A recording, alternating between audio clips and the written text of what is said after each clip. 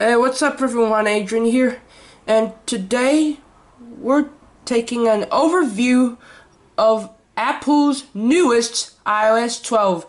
Without further ado, let's get to it, shall we?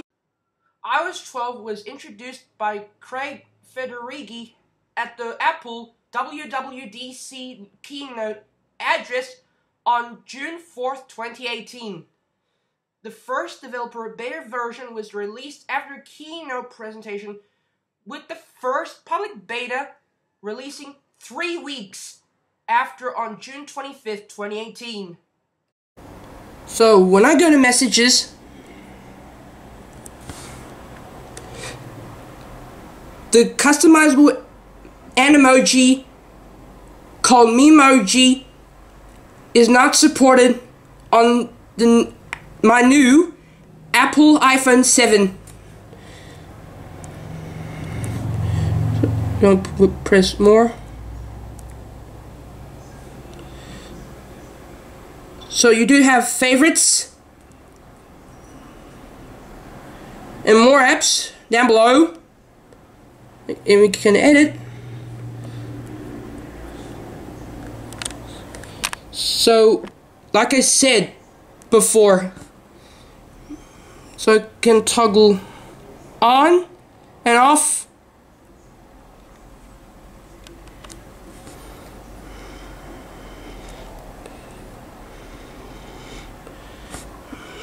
What a shame that Animoji and Memoji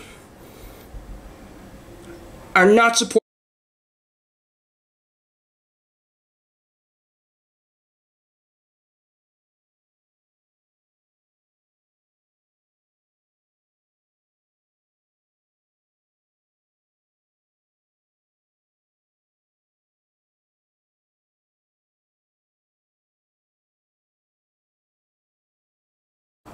FaceTime gained support for Animoji and Memoji, a customizable Animoji.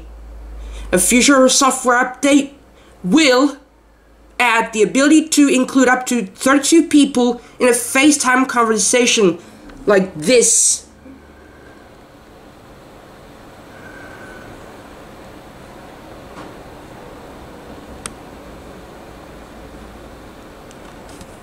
So we can edit.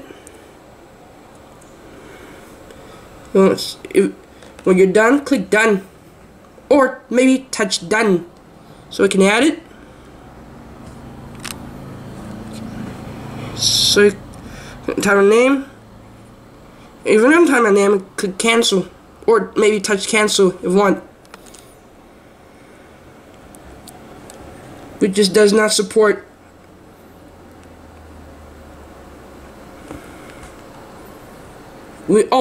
or iPhone 7 does not support Animoji or Memoji. Only iPhone 10, 10s, and 10s Plus and iPhone 10R. Measure is a new native AR application that allows the user to take measurements.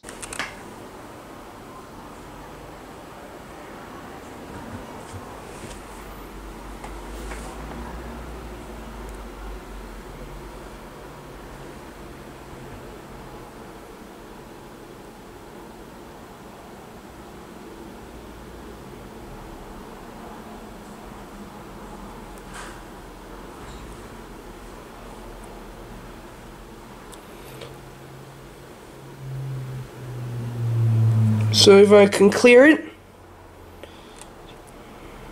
it takes back.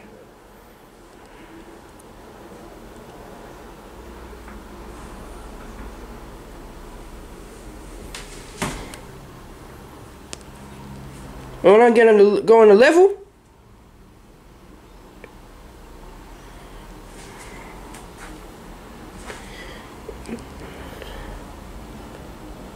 it also works, which was the feature originally in Compass. Another new feature is the photos. So when I go to photos, see, look, all of these are redesigned.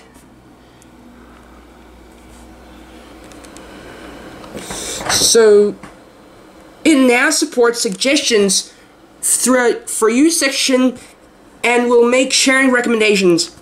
So when you go to, it says, the section says for you.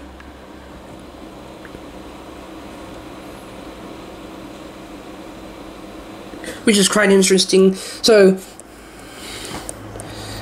which is the coolest thing that I've ever imagined when I take photos. So anyway,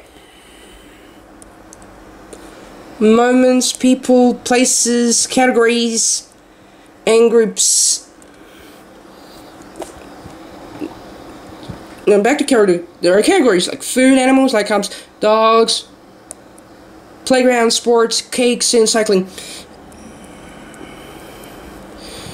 Places like Bankstown, Stratford, Sydney, Warner, I don't know. People like blah blah blah blah blah blah blah. Also, including Alan, Yusuf, Alvin Hung, and then many other people. That sounds strange, but anyway,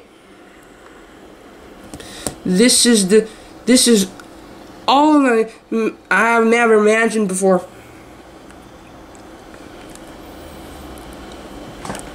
So when you go to, I take a snapshot about iOS 12 home screen, and it's a little bit different that I've never used. I never use it. So anyway, the coolest feature is the notifications. So if I go to the Twitter, for example, touch it. And so you can deliver it quietly right here. And then go to settings, or then I can tap cancel. So I can deliver the notifications quietly. And if you want to deliver prominently, just go again.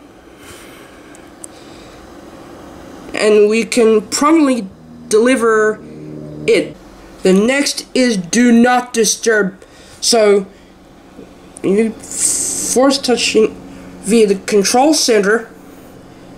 This takes it to settings, or maybe in options. They have 3 options. So for 1 hour to this evening until I leave this location. All of this are the darker screen to assist sleep. Go to schedule.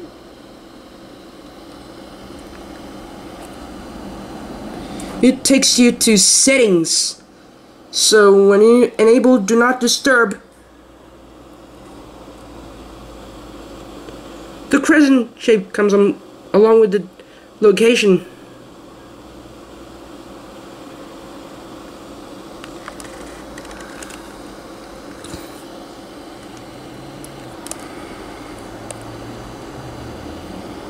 So you can activate manually or automatically. So repeated calls, they can toggle on or off. Allow calls from favorites. Silence always, and long was checked. Always is not checked. Scheduled. I can toggle. You can toggle either on or off. Do not disturb. So you can toggle your on like that. So if you turn off, the crescent moon disappears, or the crescent shape disappears also. The stocks have been redesigned, so for example, see the red ones, the negative ones, and the green ones are positive ones.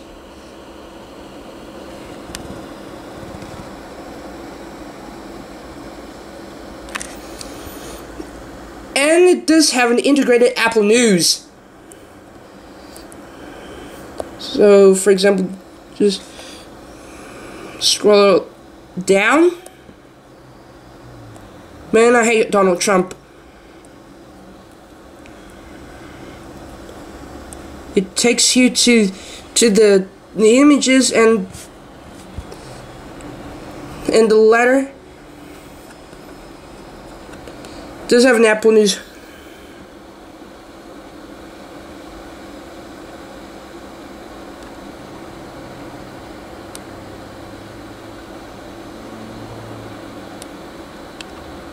just like that. Also, the latter on the voice memos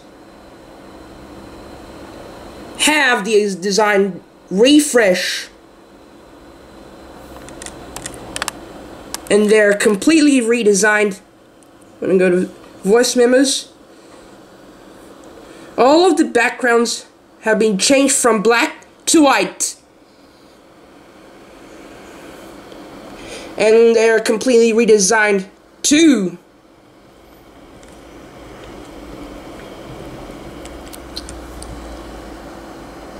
When you go to the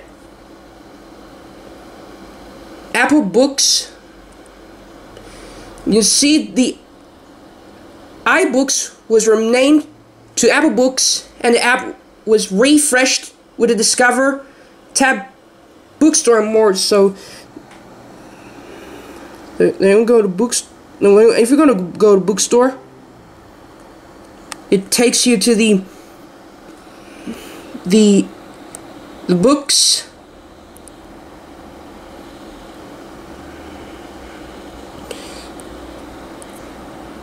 And you notice that the font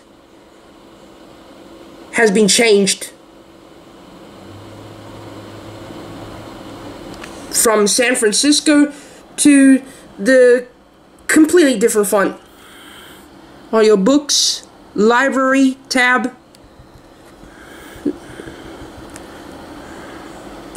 more to explore, there you can go, and so on, and vice versa. Another feature what I'm talking about is Safari, which receives an update to intelligent tracking programs. So, for example, if I go to the Safari, it maybe shares the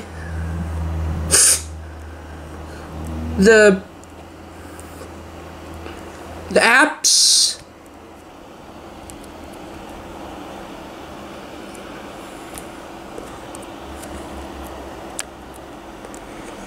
like we used to. Sorry,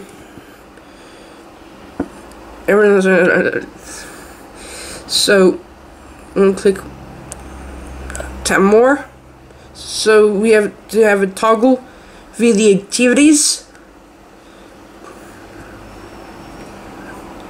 So it can change to, so I can switch between apps, and so it can toggle on or off.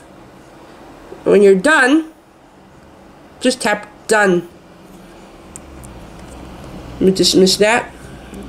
Now go to the Safari via the settings.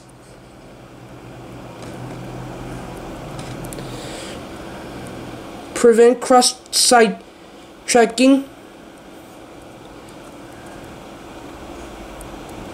The reading list, so then can tap here. So it would toggle, so can toggle on or off.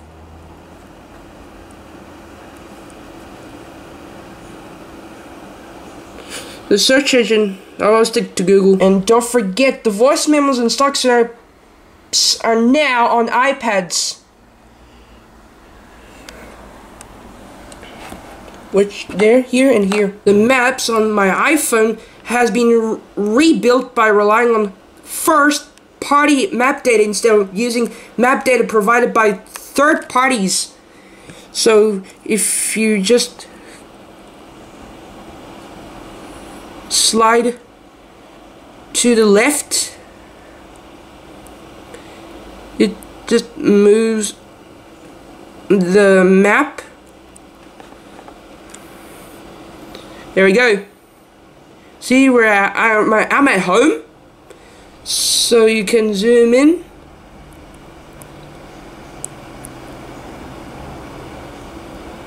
See, I'm at home, just right here, possibly.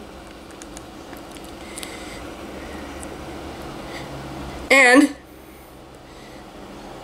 the reachability has been changed. So if you just swipe it up, for example, it must go up right there. Instead of pressing and tap the Touch ID button, it moves right up where it was. And also, the final feature, like last but not least, is the screen time. So you can change the screen time. Alright.